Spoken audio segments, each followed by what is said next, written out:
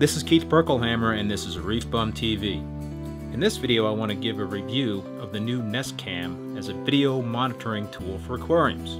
Out of the box, the Nest Cam provides clear, crisp 1080p HD video, an improvement over the 720p resolution delivered by its predecessor, the Drop Cam. The camera has a magnetic base and it pivots very easily, providing many different mounting options.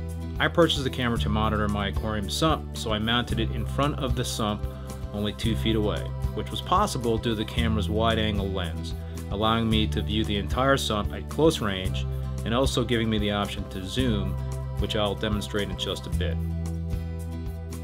I hooked my Nest Cam into my Neptune Systems Apex Aquarium controller, which makes it possible to turn it on and off remotely, a setup that could provide more longevity for the camera since it reduces the hours it is on. As you can see from this video feed from my desktop, the images are very sharp. My sump cam, as I call it, allows me to view many things, including the level of the water in my sump, the floor to see if there's any water on it, the controllers for my pumps to see whether they are on, the controller for my heater, and the skimmer. To zoom into certain parts of the video, I click on the plus icon in the upper left-hand corner, then drag my mouse to the area I want to zoom into. I can then hit the plus button to enhance the video in this zoomed-in area.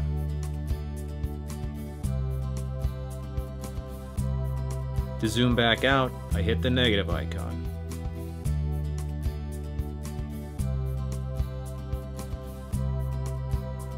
A major plus with this camera is the night vision. When I am away, the lights in my sump room are off, so this feature comes in very handy. The camera takes just a moment to adjust and enhance the video feed, providing very clear video in the dark.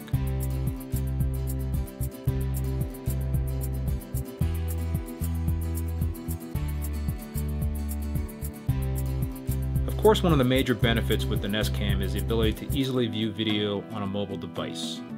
The dedicated app is extremely simple to use, and you can also use it to zoom and enhance the video.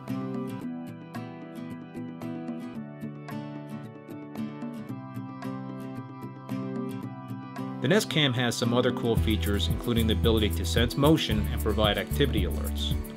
You can also go back in time to see what you missed, but you will need a monthly subscription to see video from the past 10 or 30 days. For aquariums, I would not recommend using the Nest Cam as a live webcam to stream your display tank to friends and family. There are no adjustment settings on the camera, so you cannot change things such as brightness, contrast, and white balance. White balance is a big one since tanks with any blue light look very blue. However, if you just want to monitor your display while you're away, then the camera works just fine.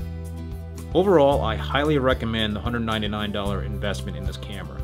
It was easy to set up and it has given me great peace of mind as a tank monitoring tool.